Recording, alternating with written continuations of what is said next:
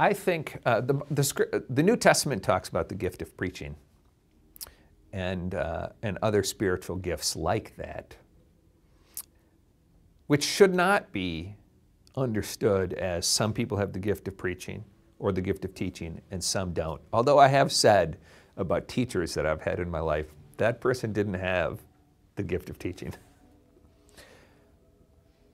But I don't think it's like there is a specific gift of preaching, but rather there are specific gifts that people have, and are they using them in their preaching?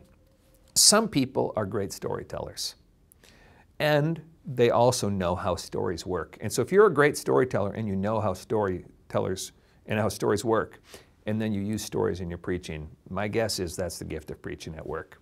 So the issue to me would be, are people using what their gifts are for their preaching? I think a lot of preachers are preaching the way they've heard others preach and the way they were taught to preach, but that might not line up with what their gifts are.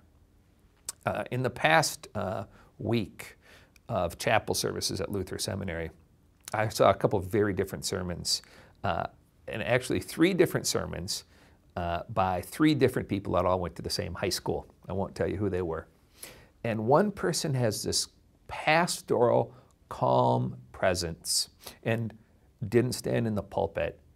And I thought that person has his voice, and he knows it, and he's using it, and it was amazing.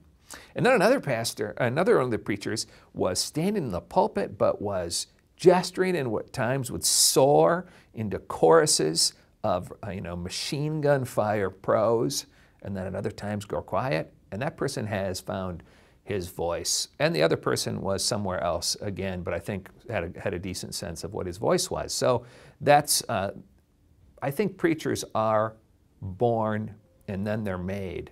And what that process looks like is finding out what is your voice, what are your gifts, and not trying to be the preachers that you've heard or that you were trained to be.